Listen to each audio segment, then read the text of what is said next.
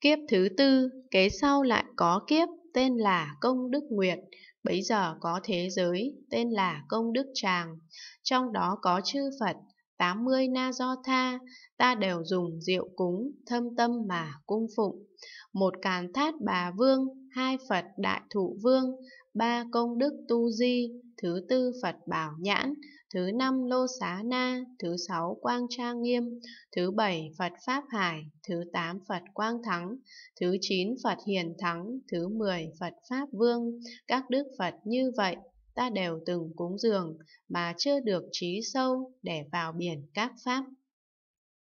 Kiếp thứ năm, kế sau lại có kiếp tên là tịch tĩnh huệ, cõi tên kim cang bảo, trang nghiêm đều tốt đẹp.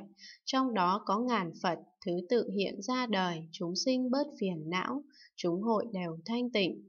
Một Phật kim cang tề, hai Phật vô ngại lực, ba Phật pháp giới ảnh, bốn Phật thập phương đăng, thứ năm Phật bi quang, thứ sáu Phật giới hải, thứ bảy nhẫn đăng luân, thứ tám pháp luân quang, 9 Phật quang trang nghiêm, 10 Phật tịch tĩnh quang.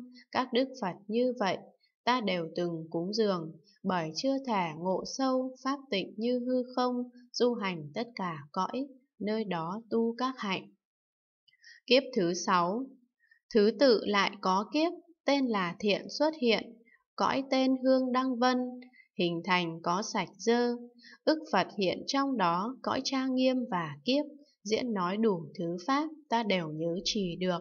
Thứ nhất Phật quảng xưng, thứ hai Phật pháp hải, thứ ba tự tại vương, thứ tư công đức vân, thứ năm Phật pháp thắng, thứ sáu Phật thiên quan, thứ bảy Phật trí diệm, thứ tám hư không âm, thứ chín lưỡng túc tôn, hiệu phổ xanh thủ thắng, thứ 10 vô thượng sĩ, mi gian thắng quang minh. Tất cả Phật như vậy ta đều từng cúng dường, nhưng vẫn chưa thể tịnh lìa các chướng ngại đạo.